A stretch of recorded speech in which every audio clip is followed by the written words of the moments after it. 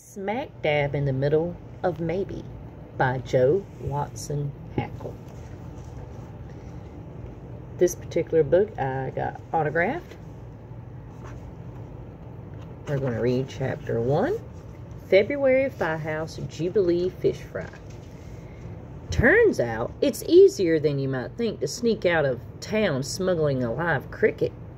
3 pocketfuls of jerky and 2 bags of half-paid-for merchandise from Thelma's cash-and-carry grocery store.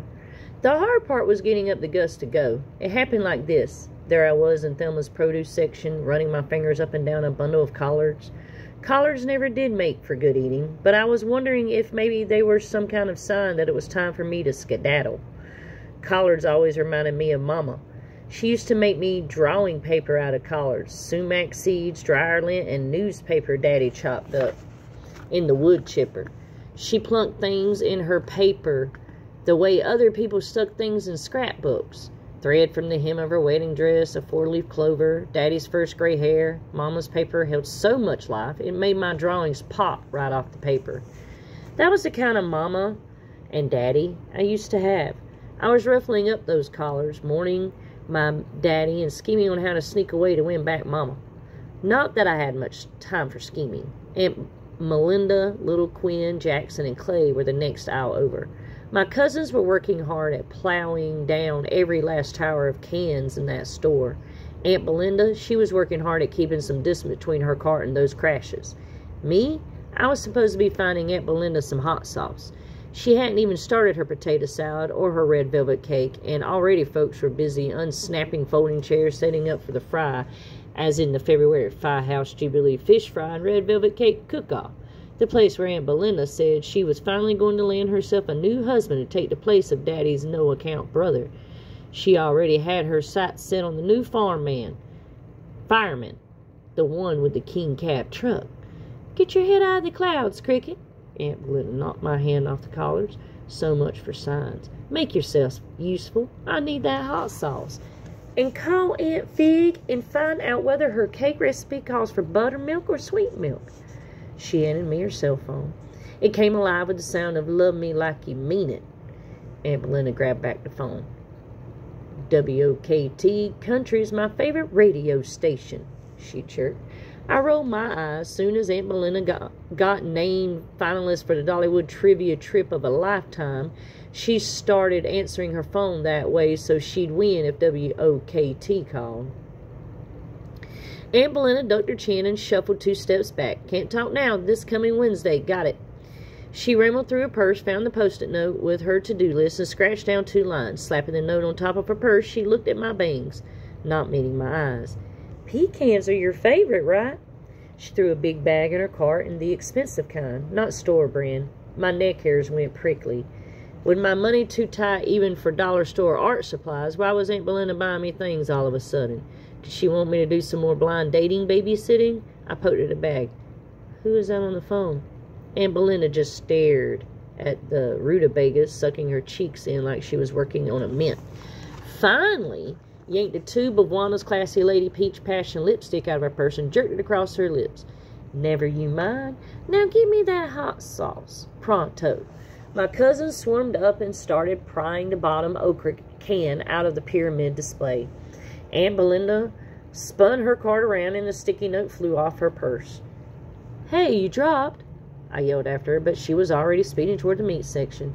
I left the note right where it was. The sooner I found the hot sauce, the sooner we could all get out of this store.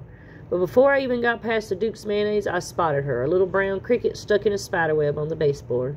The poor thing was trapped even worse than me. She was trying to wiggle out and was tangling herself up worse. The spider skittered close. I snatched the cricket loose. Not fast enough. I saved her from the spider, but little Quinn swooped in like a duck on a June bug. "Look, Clay, Cricket's done found herself a cricket. Maybe they're related." Twisting away, I studied the bug in my hand. It was probably her and her kin who'd been making music in our backyard all summer. After a minute, she figured out I wasn't going to hurt her none. Her antenna relaxed and she took a tiny step on legs as thin as embroidery thread. She looked like she was listening for something. Was she hoping for the sound of someone out there calling, and waiting for her to answer back? Maybe I did have more in common with that bug than just a name. The cricket turned her warm brown eyes on me and cocked her head. I swear she saw inside me and asked the same exact question I'd been asking myself for days. Just how far will you go to get your mama back? Before I could even think about answering, Little Quinn pulled a firecracker out of his pocket and dug for the matches. Hand her over. He sounded bored. It was just another blowing things up Saturday. I kicked him in the shin, not hard enough to leave a bruise he could point at, just enough to get him out of the way. Pulling the cricket in tight, I shot for the door. But Aunt Melinda wheeled up and pointed at me with a Trans Am red fingernail. Put that nasty thing down and find me that hot sauce. She popped a loaf of white bread in a cart and cut her eyes toward the store clock. His hands almost at noon. You know they're shutting up early for the fry. Just a minute, I need to. Aunt Belinda tilted her face towards the greasy ceiling tiles. Lord, please save me from selfish children. Then her voice turned into the one she used when she was trying to get her boys to bed. Just help me out this one time, Cricket, for the fry. Will you do that much? Yes, ma'am, I sighed, trying to get out of hearing for the umpteenth time all the things Aunt Melinda used to do to help out her family when she was 12. My cousin swaggered closer, blocking the way to the door. I had to get the cricket out if she was going to make it. Gotta go. Sort toward the bathroom. The back lights were already off, and I fumbled for the bathroom switch. A tiny window glowed on the rear wall, the glass painted in the same overcooked butterbean color as the rest of the store. A slice of light showed through the bottom, though, where the window was pushed out just big enough for the cricket. That was the good news. The bad news was the window was too high to reach. A tall trash can stood next to the door. I waltzed it side to side over the window, holding my breath against the smell of dirty diapers, comment, and wet brown paper towels. Cricket, I hope you're grateful, I whispered. She wasn't. As soon as I opened my fingers to check on her, she sprang onto the light bulb over the mirror. I wriggled my way onto a sink, prayed the whole thing wouldn't fall off the wall, and tried to coax her loose before she got burned.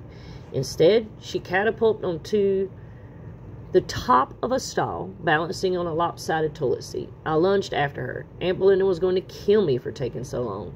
By the time I finally caught her, we'd visited all 4 toilets once and some 2 times.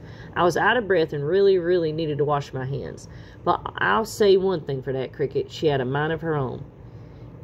Names carry a power, Daddy always said. Right then and there, I picked out a good one for her. Charlene, Mama's middle name.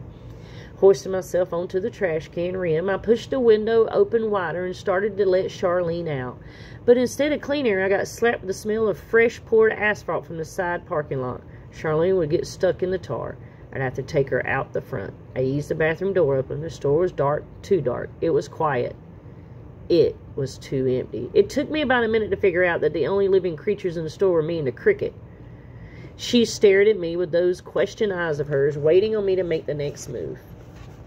Thanks for listening. If you like what you heard, please click like and subscribe.